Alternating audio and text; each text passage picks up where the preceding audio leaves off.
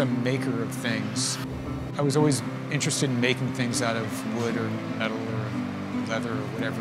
When I discovered glass, I guess I was just fascinated by it immediately and fell in love with it. I started blowing glass in St. Louis at Washington University in about 1981, and I was interested in having my own studio. Found this old building here in Augusta and started building furnaces.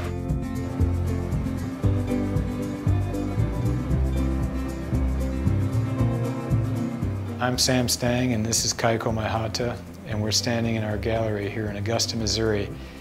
We're both glass makers.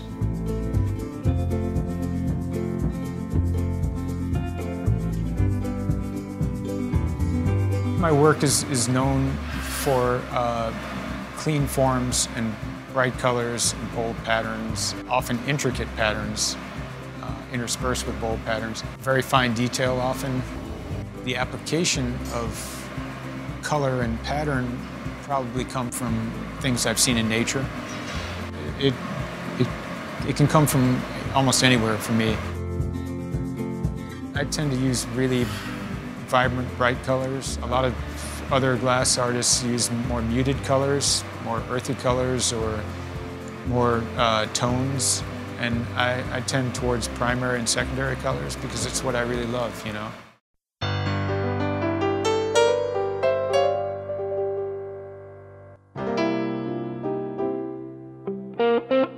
We're going to try to make the bottom of this thing be a sharp corner. So Kaya is going to paddle and Miles is going to blow very lightly. Go ahead, everybody. Press harder. Press harder.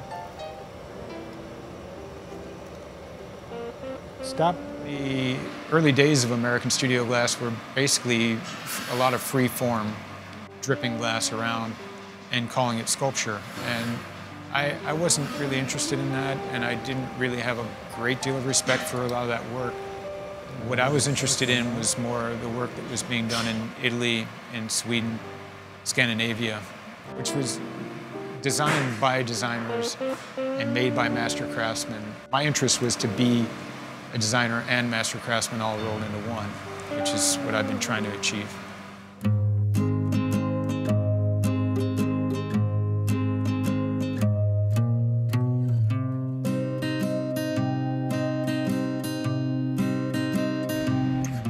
Glass is a unique material because it has no form. So what I start with is a pot of molten glass, which is like honey. Well, in many ways, it's different from a woodworker or a metalworker who starts with a form and then has to remove material. And I have to enlarge it by blowing into it and shape it. But the material itself doesn't want to be symmetrical necessarily. It's trying to be asymmetrical.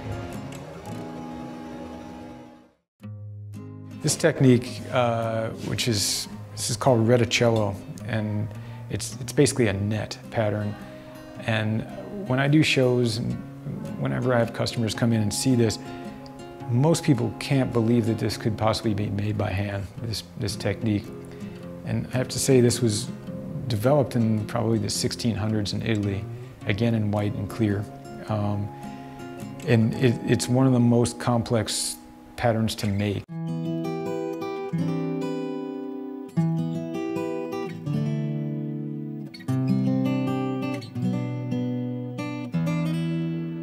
Having a glass shop, glass studio, is very different from any other sort of art or craft studio that I can think of because it's so expensive to produce.